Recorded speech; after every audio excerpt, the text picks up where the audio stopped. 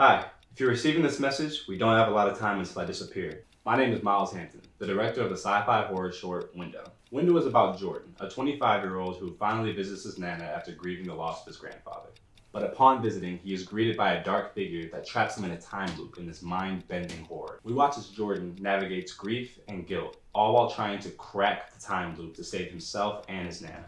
Window is a very personal film to me. I wrote this while mourning the passing of my own grandparents. I experienced a lot of guilt, wishing that I could have been there more for them in their final days as they were for me my entire life. This feeling eventually manifested itself into this story. It's something that I hope can connect with other people that have gone through something similar. If you join us on this journey, you will be helping us bring this vision to life. With your help, we'll be able to gather the resources, people, and environments to make this an engaging and connective experience for everyone. We're almost out of time, so I'll leave you with this. Remember where you've been, and remember where you're going. I'll see you again soon.